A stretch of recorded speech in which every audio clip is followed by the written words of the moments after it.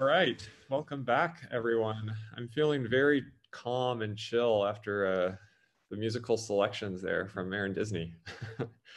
So we have one more section for today, and we will be moderated in this section by James Pinnock. So he's going to continue the discussion on the hardware provisioning lifecycle, and I will pass it over to James to take it away. Good morning, everyone. All right, yeah, so let's kick this off.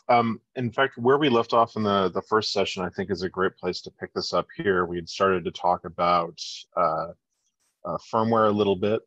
So to start with, one of the things I just kind of want to throw out there is how many of you are sort of like 100% or mostly on UEFI versus how many folks, I'm curious, are still using BIOS? This is something we're still doing just because for us, it's a lesser common denominator thing. And I wondered if anyone else want to talk about, like, are you using UEFI and some of the more advanced features of UEFI right now? I think on our side, the answer is it depends. And sometimes the hardware can be very finicky for UEFI and depending on the OS you're installing.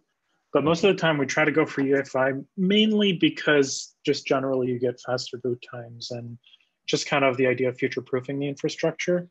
I don't know that we're taking advantage of anything like any fancy UEFI features that we can take advantage of, which we don't. Okay.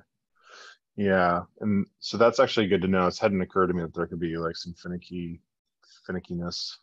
with UEFI. And Kurt, on the Zoom chat, I see that you're actually using both, predominantly BIOS, and I was wondering if you'd be able to share a little bit about kind of why you use one versus the other, or any experience you've had. Well, I still have gear that is ancient that I'm trying to leverage that just works on BIOS, and I've run into some issues with the UEFI boot. In older versions of CentOS where it would just, I know on an upgrade to like 7.5 to 7.6, the UEFI went sideways. I do have instances where I have some cards that demand that I boot with UEFI, at least to do the initial configuration. And I have run into the same kind of issues where some hardware is finicky when I do boot UEFI and some hardware is finicky when I don't. So it really depends upon the piece of gear or set of servers that I'm deploying at the moment. Okay, that's good to know. Sorry, go ahead.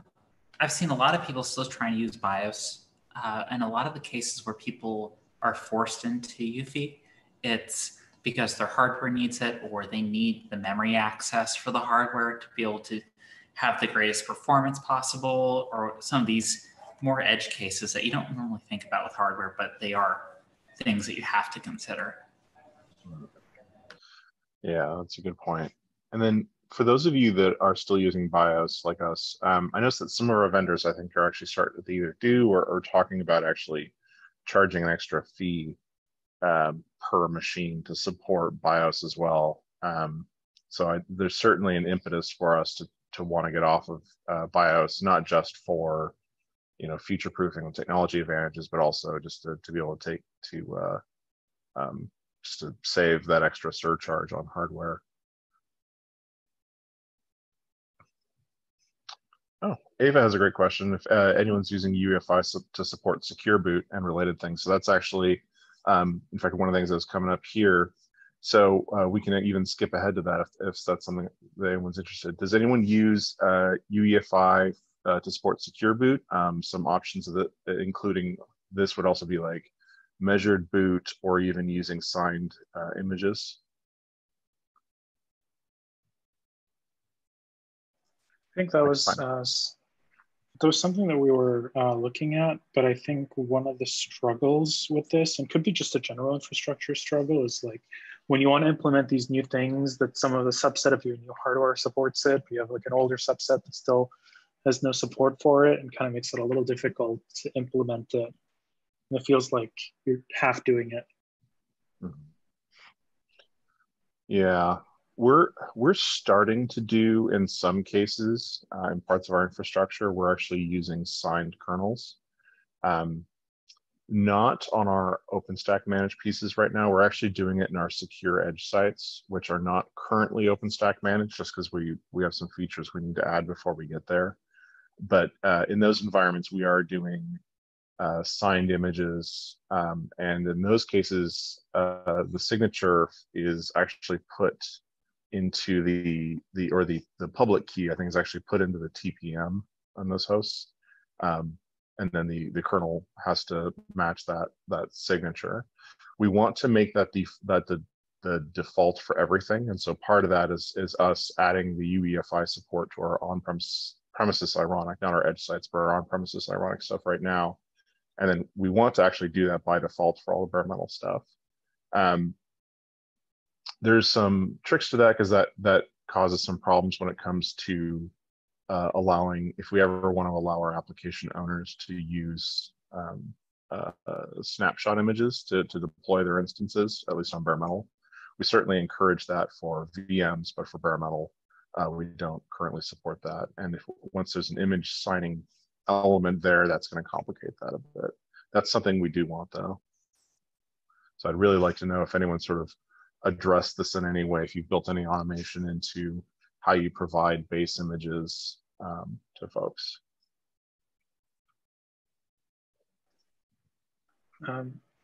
Just a question. So when you're using these signed images, are you signing them yourself, or are you using like the signed ones that are kind of pre-signed from dollar sign vendor? We're actually signing them all ourselves. So we build our own base images. We take the kernel, we build our own base images, and then for the ones that are deployed in signed locations, that we then sign the kernel as part of building the image. We don't have that challenge because we kind of rely on the vendor signed images. So, okay, that makes that easier. Yeah. I think most people. Go ahead. I think most people, at least those I've talked to, tend to use the vendor supplied images. They tend not to be doing their own PKI and certificate signing inside their infrastructure for secure boot. Right. Which is actually an interesting question then, for folks doing their own, I guess before I skip ahead too quick, so it sounds like most people are actually using the vendor signed images. Is there anyone else out there like my team or my company that is signing their own?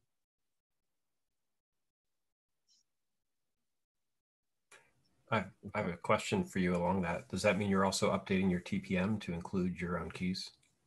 Yeah. Okay. Yeah, but I should say it's currently only happening on the machines that are going into those edge sites where we're actually using the signed images.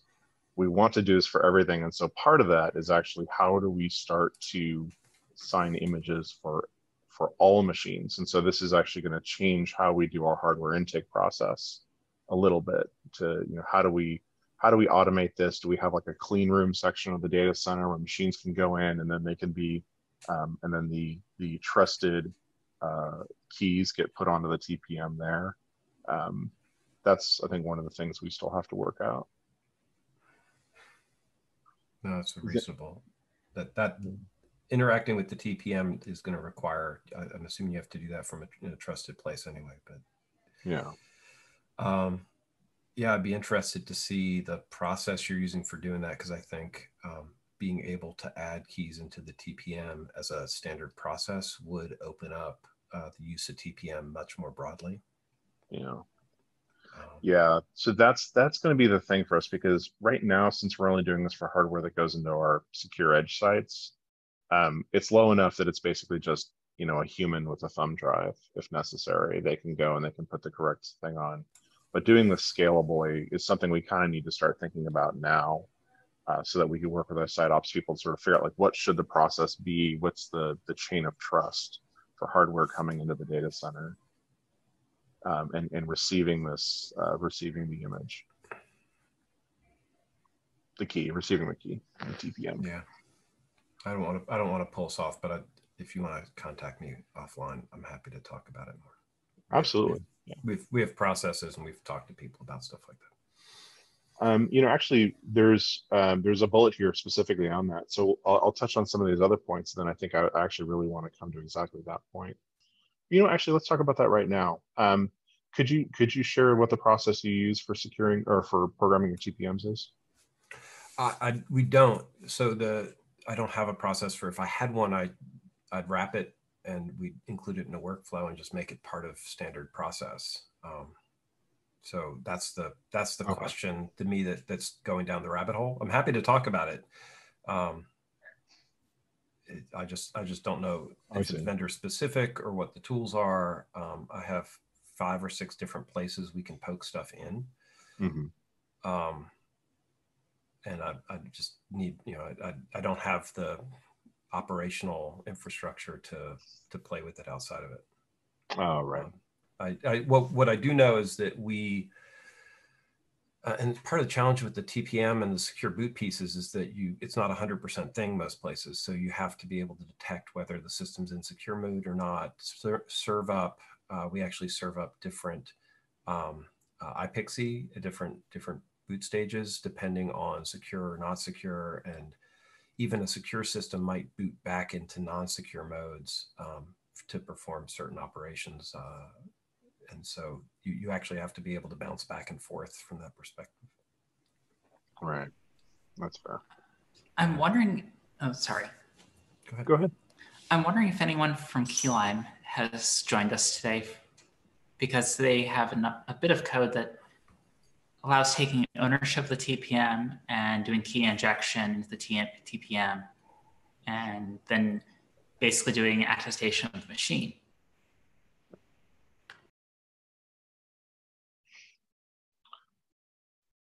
Yeah, so this would be sort of like the signed measured boot then.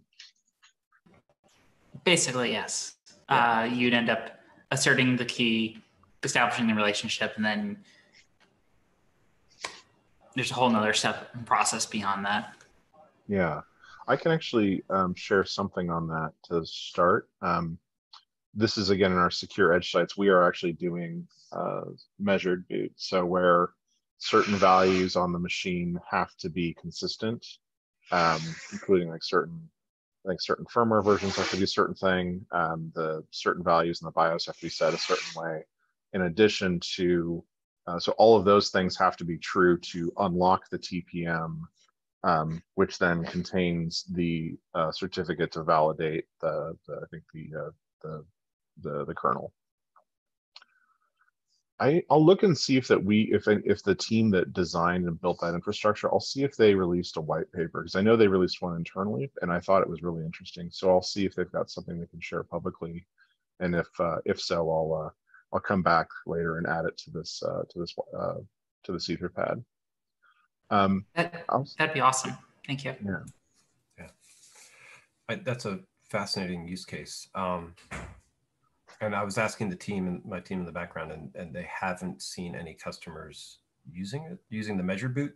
But that's super interesting. We did have an attestation process where we would go with our in-memory discovery image, collect a signature for the drives, and then since we boot back into that, when systems come back up, we can make sure that the systems haven't the drives haven't changed from a signature perspective without actually booting to the drives. Mm-hmm. So we worked out that as an attestation process, and then you can encrypt the drives and then require a LUX key to complete the boot. Okay. But different. I mean, in some ways, that to us was more secure than a TPM, which just makes sure that the OS hasn't been tampered with, and that you're getting the OS image you think, rather than that the system itself can't be activated until after a LUX key has been provided. Right. Yeah, that makes sense. Something that this conversation brings up, and Ava said this here in chat, that they would like to see some SOPs documented in open source for adding and managing keys in TPM. they'd be happy to add to that. And then also there's going to be some architecture specific pieces. I actually really like that idea. I think that would be really, really useful. I'd like to definitely be a part of a working group that would own that and just produce it. Maybe we can author a paper together or something, or put something on the OpenStack website or wiki even that just says like, here's a list of good standard operating procedures just to help other operators and deployers get started. So if you're interested, if someone wants to put a line on the Etherpad, we can just put our names and email addresses there, and then let's all circle up and we can talk about that. I think that would be really useful. So one of the next things I want to talk about is, you know, and this I think is really helpful because I think something that just came up is really ties into this is reasserting hardware being safe for reuse. So, and this is particularly important, I think, for those of you that are running bare metal in sort of more of a public cloud kind of way, or you're using physical hosts to host other people's applications. What are things that you're doing to assert that the hardware is safe for reuse from one tenant to the next? Are you wiping drives? Are you doing firmware inspection?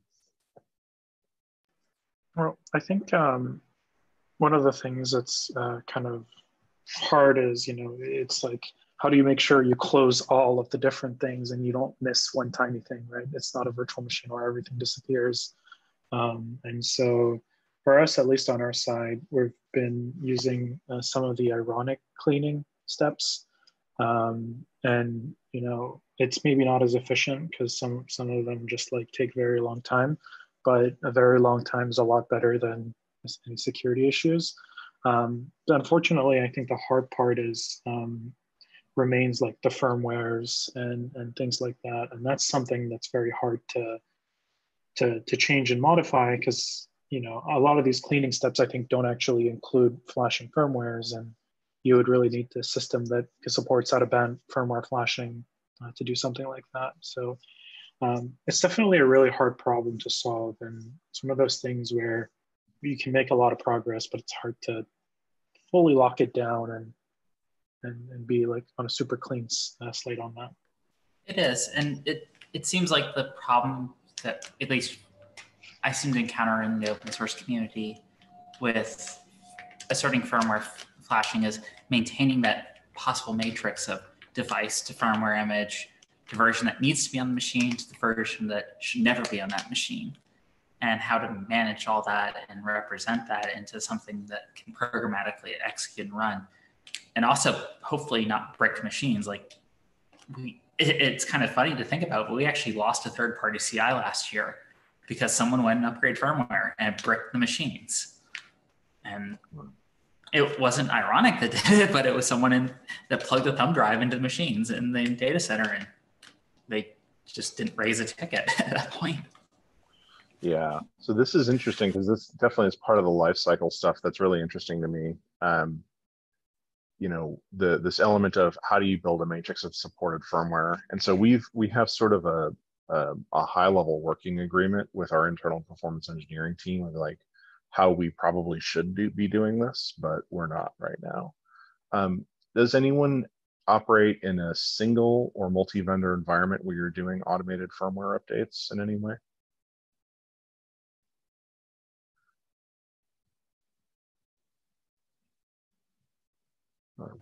I know Rackspace was with On Metal. They actually had an entire hardware manager that would do all of this for them, but it was in band and it was explicitly tested to operate on those machines, and they only had like so many variations in their data center as opposed to what you end up with most data centers where it's orders of magnitude more variation. That's a good point. Yeah. And Rob, you said this is actually something you're doing right now. It's a core thing that, I mean, it's our expectation is heterogeneous. Yeah, I'm happy to talk about what's the I think this is, it's subtly more complex because even inside of even if you're single vendor, changes within the vendor's management tooling will cause drift that effectively makes the systems heterogeneous. And so we see this all the time where even one version of firmware, like a firmware patch comes in and a value of the firmware changes, or the behavior of the firmware patch process changes. And so we're constantly playing whack-a-mole on challenges like this across the board. Interesting. So this is cases where, like, for example, for upgrading like IPMI firmware, normally the process is like you upgrade IPMI firmware and then reboot and then upgrade BIOS, or vice versa. But there's like there's an order of operations in which firmwares you upgrade in which order, and not just that, but also the tooling and manner in which you upgrade a piece of firmware. Plus also, like we experienced something recently where we upgraded firmware and it actually changed some other BIOS settings on the host. And it actually, just upgrading the NIC firmware, I believe, caused the boot device order to get reset back to hard drive first. So it didn't PXE boot. Pretty common, yeah. Yeah. So those are things that you've dealt with. And it's interesting is that I don't think that there's any central place out in the world where any of this is being captured, because I think that would probably be really useful for all the different all the different consumers of hardware. Yeah, I mean, we capture it from an automation perspective as we keep having to add this check and that check and things like that. We don't, like, we call them quirks, but we don't sort of publish a quirks. Never even quite thought of like all the quirks. It'd be useful because it's tribal knowledge at the end of the day. But it's bizarre stuff. It's things like different firmware. They change the way that the password difficulties requirements are enforced, and it's all over the map. So we end up having to be very resilient from make this change, check this change. Usually we use the vendor tools. Actually, always we use the vendor tools to do that. So we come back to talking to the vendors about, hey, we tried this and it didn't work, or we tried this and it has a 20% failure rate. And that's the other side to this. It's not just that it's heterogeneous. There's also a significant failure rate in some of these firmware operations where they don't take the first time. And so you have to assess and validate and then repeat. I seem to remember that at least one vendor out there does have some out-of-band tooling, so you can do out-of-band firmware assertion. But even then, I think it's, again, one of those things where sometimes it may not work, or it ends up booting the secondary ROM of how and restarting power, and all of a sudden you're going, why didn't this work? We spent a lot of time dealing with out-of-band. It can be not as reliable or very time sensitive, so that we rely very heavily on the in-band processes, in part because they're very transparent for us. So if something's going wrong, we can usually see it because we have a live OS to play with. I mean, you can see stuff happening out of band also, but it just becomes a little bit more of a, figuring out what's going on and what it's talking to and all those things. Yeah, it's a bit more opaque when you don't actually have full insight as a consumer of the hardware. Mm-hmm. Yeah, opaqueness is generally always harder. Yeah. So I guess the heterogeneity is real, and actually UEFI and we were talking about UEFI and BIOS modes. Those actually can have different tools, or some of the tools only work in BIOS modes. Still, some of them only work in UEFI mode. So it sort of is there's some hard things to deal with. Right. Yeah. So there's also the fact some hardware have completely different firmware images depending on UEFI or BIOS mode. Yeah. And one doesn't update the other. Yeah. So I think one of the good points that came up here, right, is that even if you're in like a mono vendor environment, is that you still end up having these different permutations such that, like to Rob's point, it still ends up being kind of a heterogeneous environment. So I think that something that would be interesting in the long term is if there was a way to figure out, like, is there a way to have different deployers come together and at least collaborate on like a list of, this is actually another great opportunity for us to kind of produce an artifact here, which is, can we start to capture somewhere together just our experiences, like, oh, for this vendor and this hardware, it has to be done in this way and this one in that way, and see if we can come up with a sort of matrix of, here's the order of operations for these given fingerprints of hardware. I think there would be some really interesting opportunity for conversation on that, and see if we can, because that's something we need, for example. And right now, that's kind of what I'm most interested in, is how you can all help me with my problems. Mm-hmm. Yeah, which I'm sure that's all of your primary interest as well. And so I think this would be another thing where we could reach out, maybe see if other people are interested in talking, and maybe this is something also for the large scale SIG. And I kind of want to roll past that and look. I think this sort of ties into one of the next things, which is, we talked about, okay, we're going through, we're updating firmware, and we're reasserting hardware as safe for use. And part of that is actually running the risk of, if somebody's installed compromised firmware on a host, detecting that and remediating that. Has anyone successfully built automation to handle that use case? Like really going through, inspecting the hardware and saying, like, yes, disk firmware has not been compromised. And to that end, actually, does anyone have any operational stories about encountering exactly that? So, okay, first question, I don't have an answer to the second question, but my hope is eventually we have some sort of keyline integration where that entire process would basically flag the machine as being compromised when it checks the checksums and the values, and measurement fails, machine's blocked, and at that point, cleaning's done. You need to go rip that machine out of the data center at that point. Unfortunately, we're not there yet, but people are working on it. Cool, thank you. And then, so did anyone have any horror stories to share on actually encountering compromised firmware on their hosts? I don't, but I would be curious to know, like, because I feel like you'd have to have such a commitment level to be able to actually go as far as like reverse engineer a whole firmware and make it functional for that system, but also do whatever you're trying to accomplish maliciously, I guess.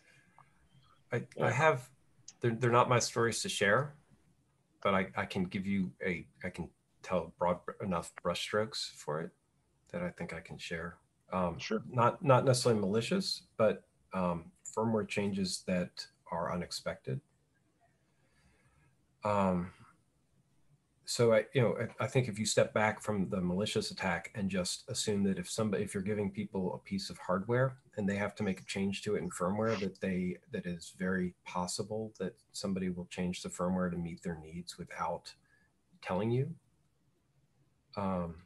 And so from that perspective, that's something you have to be prepared for. I think there's a reset of firmware and validate the firmware if you can trust that somebody didn't put something malicious in it. As soon as you assume it was a malicious intent, even the checksum validation, I think, can become tricky. Yeah. From that, because the vendors aren't really building tools that stamp the firmware that I've seen. I'd love to know if they do. Maybe Eufy has some capabilities to checksum itself that I'm missing. So a lot of the firmwares actually will give you a checksum. The downside is that the way it works, as far as I know, is you're actually querying the firmware and it just tells you what the checksum is, which means Ava, did you want to jump in on this one? I see you raised your hand. Sure, I'll take that one. Without having an out-of-band mechanism like a TPM that can measure the firmware signatures, the firmware checksums without really powering them on, like Rob was starting to say, you do rely on each firmware, each microcontroller to tell you itself what its checksum is. And it's been demonstrated for several years now that it's quite possible to make them lie. Mm-hmm. Yeah, and that's exactly the thing I was kind of wondering at, is if someone's figured out a way of doing that. But it sounds like what you're saying is actually doing some more work, some of this pre-work with a TPM, it's actually possible to position things. And then I guess that makes sense that if you have signed kernels and you're doing some other maybe others measured boot things, you can actually put the machine in a state where it's much harder to use like a rootkit or something to go and actually change the firmware on the host. Precisely. If a malicious actor is trying to use a kernel that contains a rootkit, you need the trusted boot to verify the kernel. But to have trusted boot really be trusted, right, the attackers moved down a layer and began finding ways to compromise the firmware, whether it's the boot firmware or some microcontroller on the board or a SATA device or a USB device. There's lots of tiny computers in our computers. Right. And verifying as much of that as possible. And Intel began to do and publish a bunch of this work circa 2015, 16. Talked about it at OpenStack conferences back then a little bit. And the work's still ongoing. Multiple vendors have stuff going in that space right now. But it's always some sort of an add-on chip or add-on card to do the out-of-band measurement of the firmware. Without that, it's kind of futile. I believe TPM v2s are supposed to be able to do the out-of-band measurement of the firmware, but I think the conundrum is that I don't think they halt by default. I think they just changed the returned register. Yep, I believe you're correct. So this is actually something that'd be really good to add to that TPM thing, which I'm collaborating on that list above. And just as a reminder for folks, if you're interested in collaborating like SOPs and docs for managing keys on a TPM and provisioning TPMs and sort of the whole life cycle there, in large data centers, but also in smaller deployer environments. If you look up on line 200, there's a currently list there. So please add your name and email so that we can circle up and start to talk about that. Yeah. And thanks for sharing that, Ava. I really appreciate that. That's good points. And so kind of moving on here, we actually sort of jumped ahead, which is really good, I think. So we talked about, what, are people doing periodic updates of firmware? And the answer is sort of like, yes, but, it's quite complex. And so there's, I think, some opportunity for us to talk further there in the future. Revalidating hardware before returning it to the pool. We touched on that. Someone as a reminder to set your BMC firmware control passwords. That's an excellent point as well. Actually, this makes me want to throw in another question for those of you that are doing that are using things like IPMI or Redfish. The security for IPMI leaves something to be desired. Something we do is we actually have IPMI is actually on an air-gapped network. And that's something that you're going to have to tie the conductors into for, if say you're using ironic. That's something we do. I'm curious if anyone else has any other examples of things they do to secure IPMI in their network. Yeah, it's something similar on our side here, which is, put IPMI on its own, as far away from everything else in the world. And kind of that's like step 0 to ensuring that it's all secure. I guess the other kind of concerning thing that can happen is, I know some devices allow you to disable the host of configuring anything inside the IPMI config. And so that's also useful to do if the hardware supports it, so that you don't end up in a machine that's like unmanageable because someone ran something and changed the IPMI password, and now you're like, you can't manage that host anymore. Right. I think one thing beyond disabling the host access, I think at least moving forward with Redfish, the fact that we're now starting, or we should by spec be getting a network access network, like make TCP connections to the BMC sort of access. And if you think about most BMCs, they're basically another small computer that runs like Linux that could be compromised potentially. So we're actually creating a whole nother attack vector by improving the manageability of these machines. Right. Yeah, that's a good point. And Rob, to your question on the chat, for ours, it's actually, it's basically bridge. It's physically a separate network, but certain machines have second interfaces on it, like our ironic conductors. That's what I was. Air gapping for us means there's no network access at all. So yeah, if the provisioning control has access, the thing that, which is what we'd recommend always, the challenge becomes, if you want actually console access through that network, then what you've now done is now you need a proxy to forward to that. And I haven't seen a good proxy IPMI system like that. It would be really nice to be able to see a proxy, a proxy for IPMI, so that, I'm saying IPMI, but I mean console, IP console, so that you could then provide controlled access forward from a control point. That would be a nice add. Like we have all the data to do it. I just haven't seen anybody with a nice utility for that. I know Packet has something internally, but I haven't seen how they did. I haven't seen the source code released on that. Mm-hmm. Yeah, I want to talk to the team we have that actually runs a console reader, a serial over LAN, basically access infrastructure. So we run on, there's another set of hosts that are also bridged into this IPMI network, and they run a program that connects to every serial console for every machine in that data center, or at least it's a subset, because we actually have scale issues, so we actually have to have multiple of these machines now.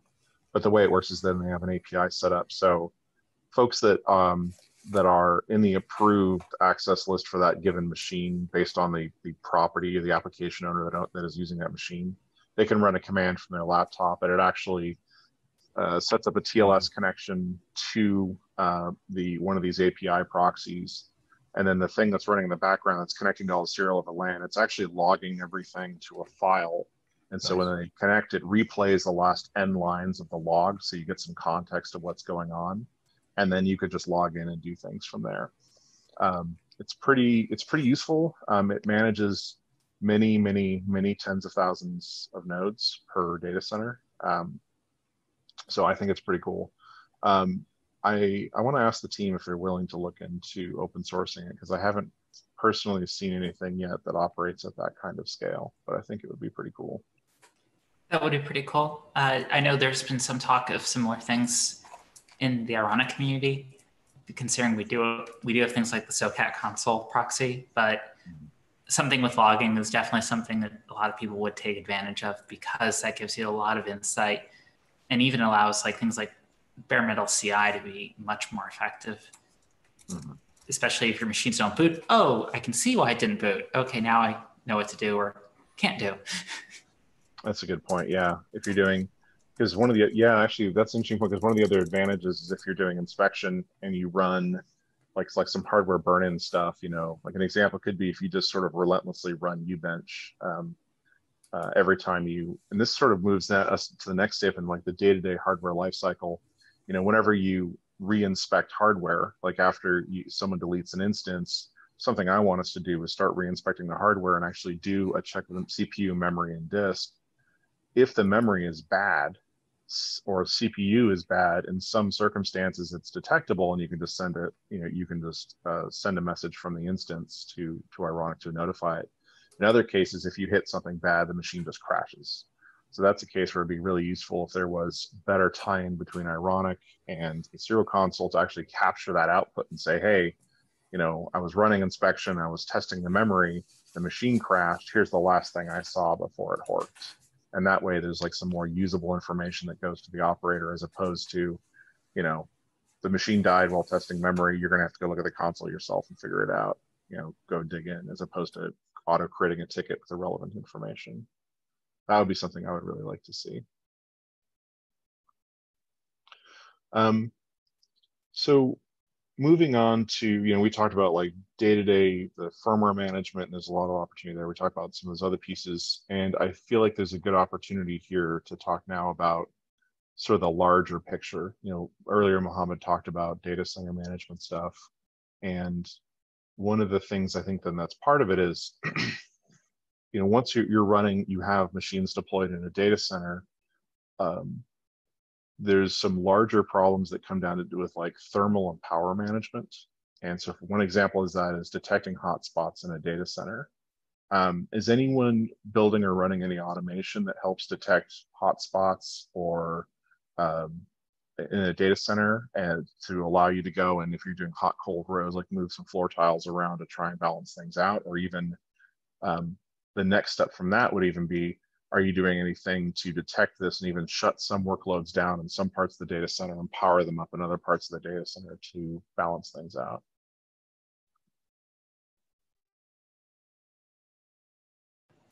I'll go with what I did years ago, which was I just kept the thresholds on the out-of-band sensors ridiculously low. So if air intakes hit like 90 or 80 or something like that, I don't remember exactly what it was, then I would get a warning. I wouldn't actually have that warning trigger page, but it would give me enough information if I loaded the stats console and go, oh, I've got 6 machines in this rack that are warmer than the rest of the data center. I should probably go look at that and actually reevaluate the airflow. But definitely not a tooling to automatically go, oh, I should probably start shifting the workload around. Right. Which makes sense, because back then that would have been pretty, that would have been a pretty uncommon use case anyway, is actually automatically moving the workload. Something I'd done in the past, I mean, it's so long ago, is written in Perl.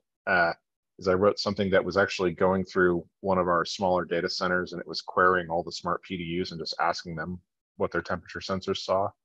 And then it was taking that information and put it into a database, which also meant it captured the power draw from the PDU, which was useful as well, because we could detect which PDUs were overloaded. And if you've ever had to like go and install loose gear in a data center, it gets to the point where you're doing the math and calculating how many watts are actually being used in a given rack to see if you can sneak another machine in. So it record all that, and then the heat information went to actually a heat map for the data center. So you could look and say, you just glance at a map and say, oh wow, this row is starting to trend red. We should do something about it. That was one of our older data centers that was kind of a traditional hot cold row design.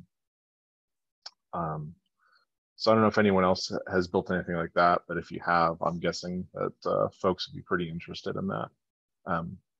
I believe now our team that runs our data centers, what they're doing is they're actually pulling IPMI on host to get the same, at the very least, the same thermal information.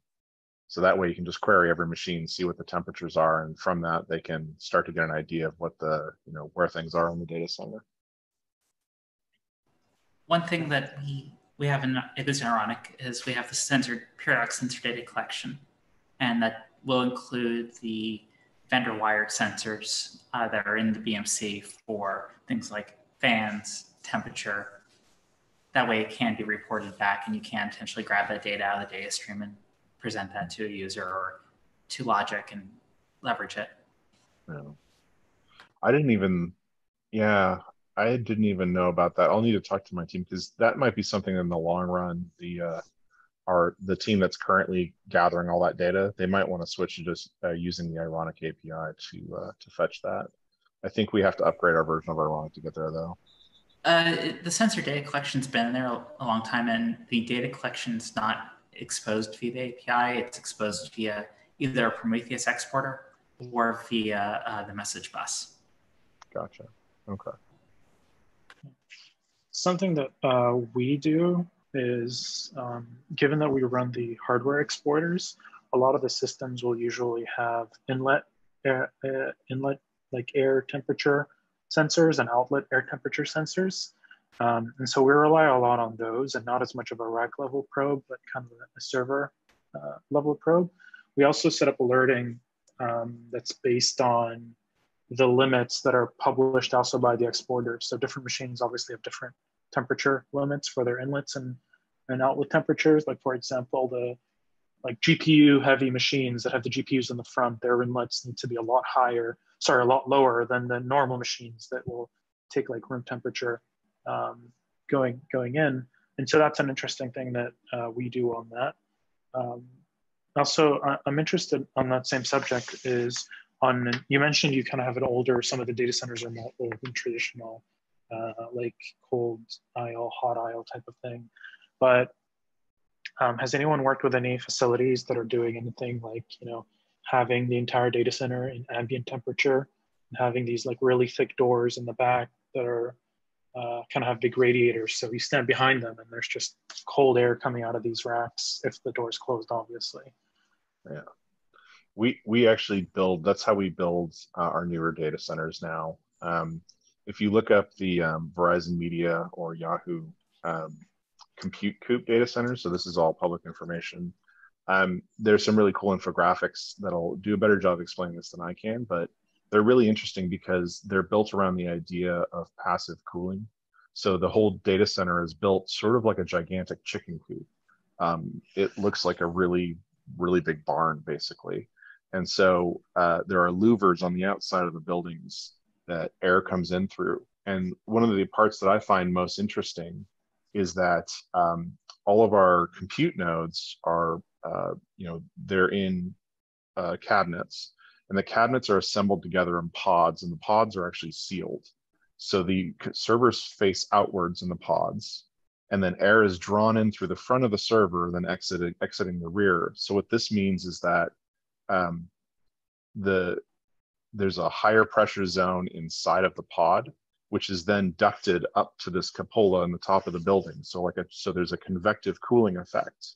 So this means that the servers are the air pumps that are driving air out of the data center. And so which means that those are helping pull air in through those passive louvers on the outside of the building. There's also membranes there behind the louvers that can have water pumped in them for a swamp cooling effect to help chill the air intake even further. Now, the interesting problem here is that if we turn off too many servers in a pod, we can get to the point where there's no longer enough air coming in to maintain that high pressure zone. And so what can happen is that air can start blowing out backwards from the powered off servers, which means that if we turn off too many machines, we can actually cause an undesirable thermal event. So we can actually cause the air in the rest of the data center to get a little bit warmer. So there's some automation that our site ops automation team has, our data center automation team has, that actually goes through and examines the thermal state of the data center. And there's lots of really cool stuff that's happening that's controlling. The louvers are all automatic, and there's a whole control brain to the whole thing. But in addition to that, this site ops team, what they do is it automatically monitors when one of these pods has too many servers turned off, and will actually turn some back on just to go and act as those passive fans and help balance the cooling in the data center. So it's interesting that we manage cooling in our data center partially by turning machines back on. Now, are those machines are you using a sort of power saving with those machines on, so that just the fans are running? Yeah, so the answer is no. Right now, what we're doing is we're actually just putting an OS on them and we're leaving them up and running. But that's actually a problem for us too, because let's say that there's another shell shock or something. This means that our security scanning picks up these machines as being like, hey, you need to go turn these, you need to go upgrade this, whatever bash or whatever, or sudo or whatever it is on this machine. And that's just like a lot of work for us to go and basically upgrade a package on a machine that really is just an inventory node. So one of the things we're looking into now is, can we just wipe the drives entirely and just let them, is that going to be okay if they just sort of go through this infinitely long booting process since they won't have an OS on them? Or do we need to put an OS image on there that's crippled? So it comes up, but it's on one that's like crippled in such a way that it has no network access. It could be interesting. I guess if you are putting an OS on it, you could at least use it for other workloads, maybe. That's actually something we've been talking about. And I think that what I was going to bring up when we talk about this actually, and I think, Julia, you're moderating this one, right? We're talking about containers in production on, was it Thursday? Tomorrow. Tomorrow, yeah. Thursday, Tuesday, it's all the same. Yeah. So I think this is that. I think we've had teams ask about that I'll want to talk about tomorrow for sure. And so I think if other folks are interested in that, definitely make sure to tune in for tomorrow's session as well. Does anyone do automated management of like power loading? So the same thing, like detect where there's power availability and moving workloads around in case of like, oh, this PDU is overloaded. Let's actually get things turned up over here instead.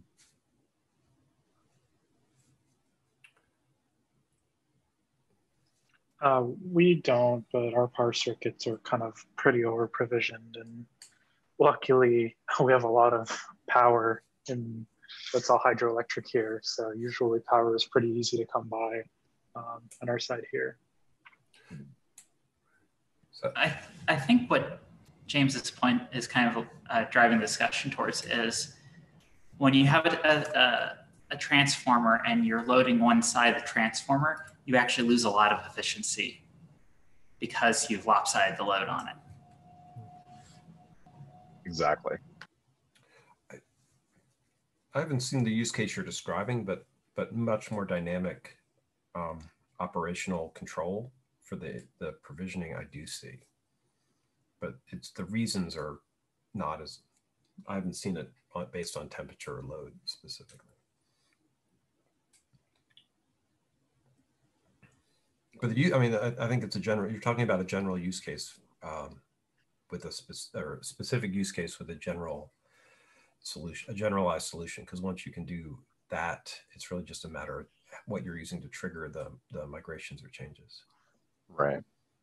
And I think a lot of it ties back to your hardware inventory, because in order to know, you have to know what PDU and what transformers the machines are powered from in order to go, oh, I can turn on machine set C, but not machine set D, because that will lopside in the other direction. I don't want to do that. I need to target this one specific area. And without that power information, I think it's kind of difficult, but it's definitely a good problem. Would you drive that from like a CI automation, or would it, I guess it depends on what's making the requests. So all right, go ahead. I think you'd have a monitoring system that would be evaluating, that would have to look at each layer of the data center power inflow. So you'd have to go all the way from the entrance, transfer switch, UPSs if you're there, transformers, and then there has to be enough correlating information to make it all the way down to the PDUs to be able to balance that load out. And then you have to be able to graph it and just somehow correlate that and display it and allow logic and humans to make decisions from there. Yeah. So actually what could be interesting, and Julia, what you were saying kind of made me think of this, is and something that one of our data center automation team had mentioned is that, they had mentioned marking some machines in Ironic as unavailable for use, basically if those machines were on a PDU that they thought was overloading.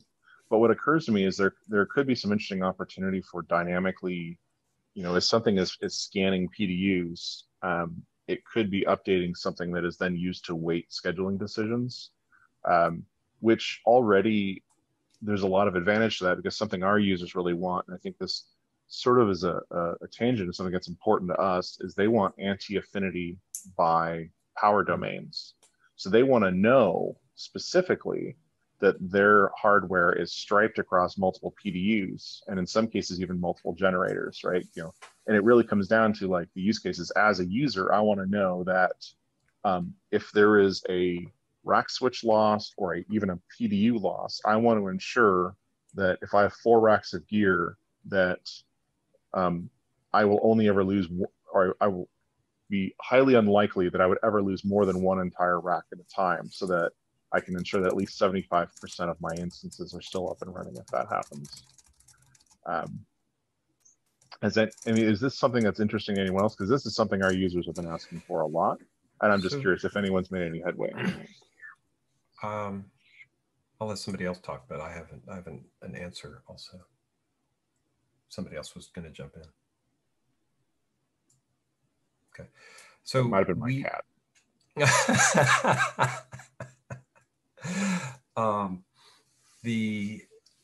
We've been adding a pooling capability, which adds, instead of working with machines individually, you can basically say, give me a machine from a resource pool. And what you're describing sounds a lot like some of the use cases for that, where you could come in and say, you know, these machines are in a distributed pool across multiple PDUs, and then take them out or ask for machines that are in different PDUs.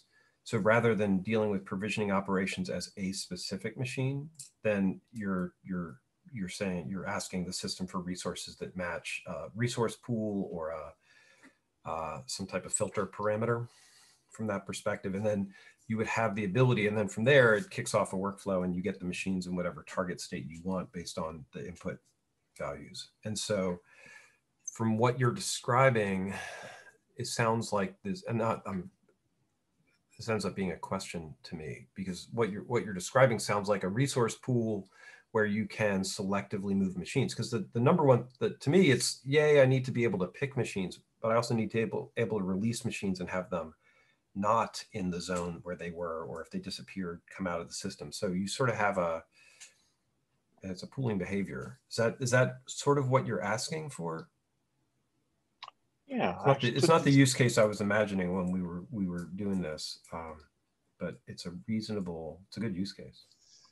Yeah, I think that's kind of it. I think it is certainly related to that. Yeah, like some kind of pooling behavior, and it's really about establishing, like you said, like pools or puddles or just having some specific like depth of anti-affinity domain, and in some cases even affinity domains.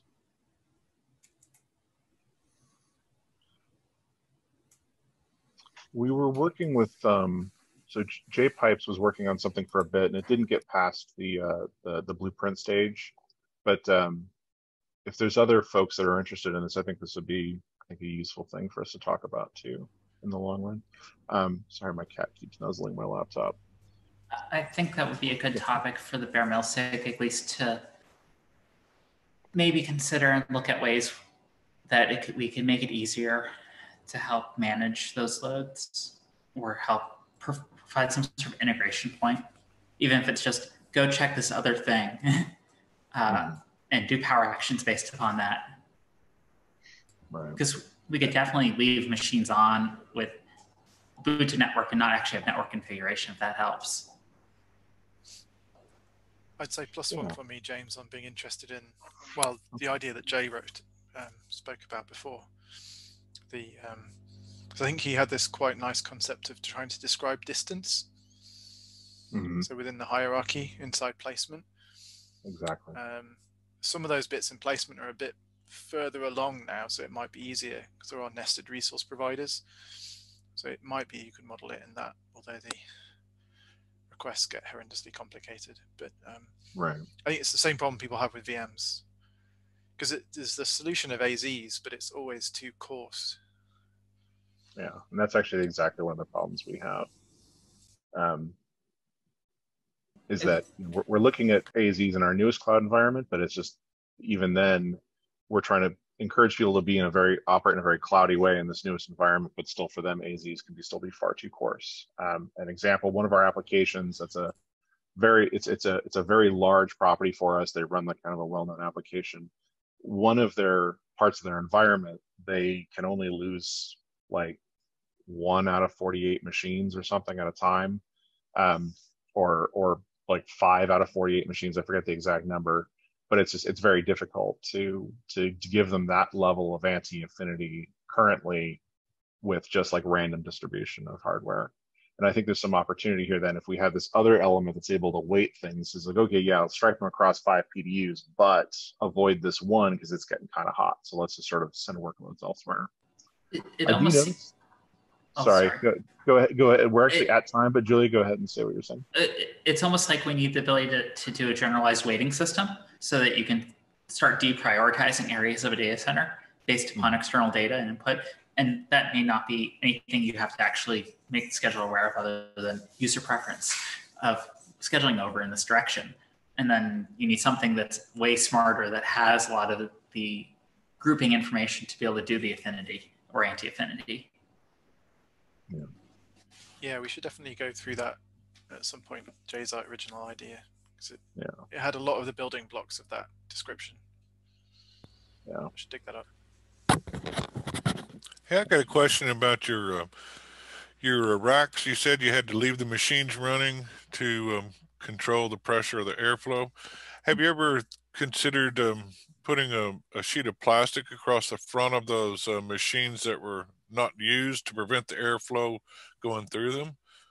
Just like a spacer in a rack, you know, for the blank spots. I've never That's had the actually what we fortunate problem. do.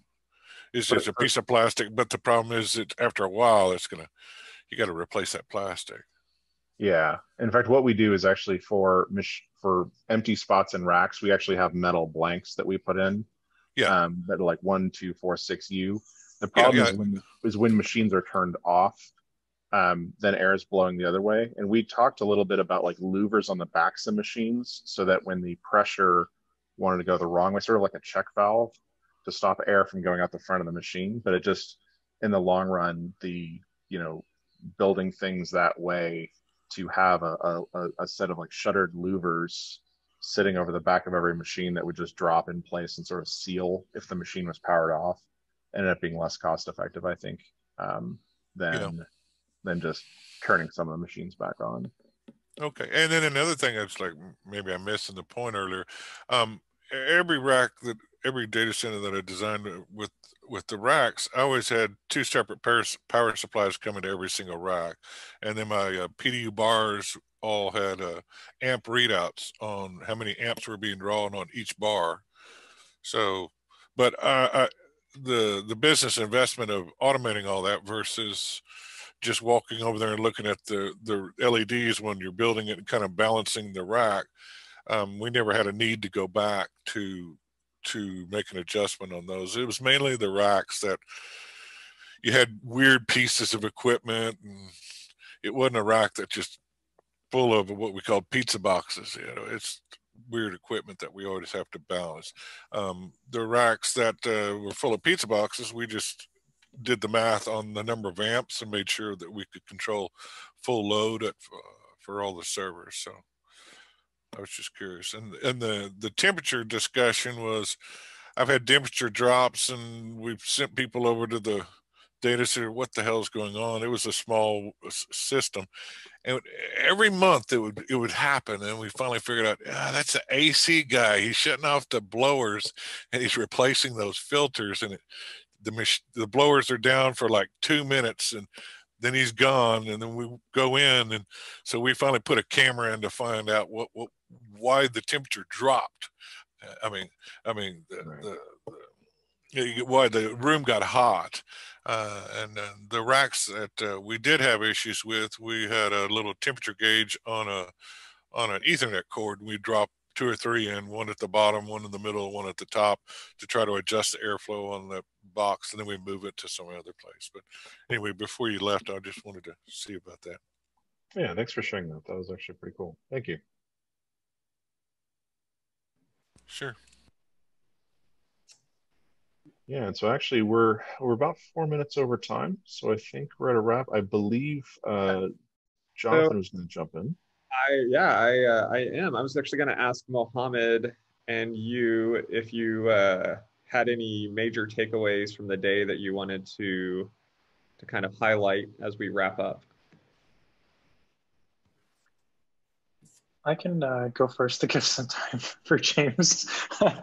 So I think it was a really interesting conversation. We had a lot of different people chiming in from different scales of infrastructure. So, from a much smaller scale up to the scale of like China Mobile and Verizon and CERN. So it was really interesting to hear some of the different contrasts of how, certain individuals deal with, let's say, kind of off-lease hardware that you don't really have the privilege of having everything prepared the way you like it, to having someone at a different scale where like James, where he gets a printout of all the machines that are in this rack and they scan one thing and they know it's that, to a whole nother scale of China Mobile where they raise tenders and people go and accommodate for their needs, which would be really nice for all of us. But You know, it's different cases for different environments.